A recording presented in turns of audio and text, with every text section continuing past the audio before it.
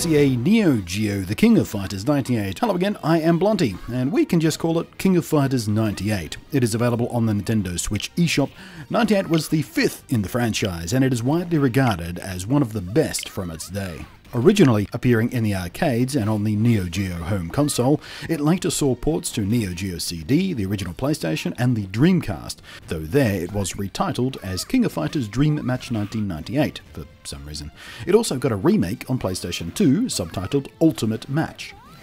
There is no plot, there is no story, no effort to cram in character motivations or backstory, just a pure, challenging technical fighter that even now stands the test of time. Also, if you haven't guessed yet, I suck at it. I know it, I recognise it, I need to point it out in the comments endlessly. I did take a frequent whack at it in the arcades back in the day, especially a particular arcade I used to frequent who had turned down the default difficulty on this particular machine a little bit. But I always wanted to be good at it, because as I watched those who were good at it, it was effing mesmerising.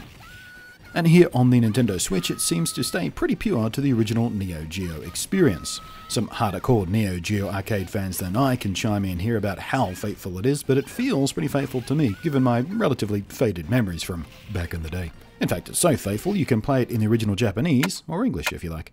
The default control mapping will make your brain hurt if you stare at it too long. The Y button is the A button, the X button is the C button, the B button is B, but A is also D, and ZR is also A, and ZL is B, but L is credits and R is start. I have a migraine and I've gone cross-eyed.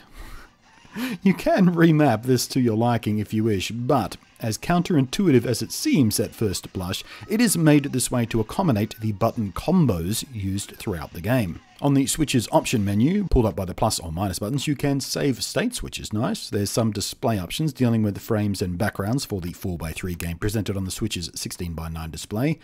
There's online rankings and the ability to put hideous emulator-like filters over the entire thing if you've somehow erroneously convinced yourself this is actually how these games looked back then on CRTs.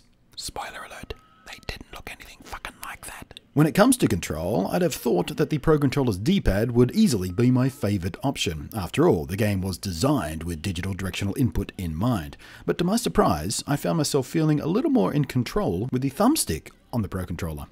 I don't know if they've tweaked the input processing or something to accommodate this, but try it. Your mileage may vary, but for me, it worked.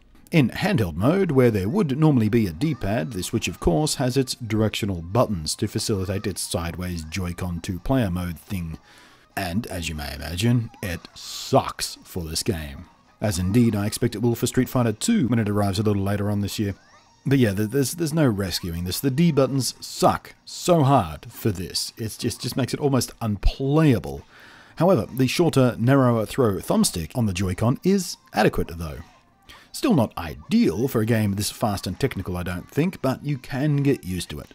The experience here with King of Fighters 98 has left me less nervous about further arcade and classic and retro games making their way through to the Switch, and how their control schemes will adapt. But this game, more than any other I've tried so far, has made me quite thankful that I indeed snatched up a Pro Controller. Thanks for watching, I am Blunty, and I will catch you next time.